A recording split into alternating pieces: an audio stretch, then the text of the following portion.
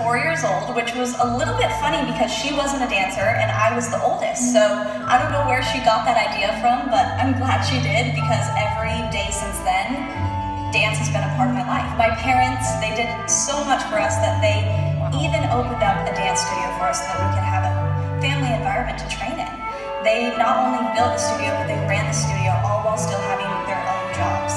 My dad grew up playing football. He is literally the epitome of a dude's dude. And he was blessed with 4 dancing daughters. So he has had to completely adapt to the dance world and become a dance dad. Not only did he have to sit through hours and hours of dance lessons, but on the weekends, not watch football, but come to dance competitions and support us. And not only did he become a dance father, but he also gave us a great taste in his music. I remember as a child, sitting in his Jeep with the top down, listening to Van Halen, U2, Ozzy Osbourne, and just loving the music. So Dad, this one is for you.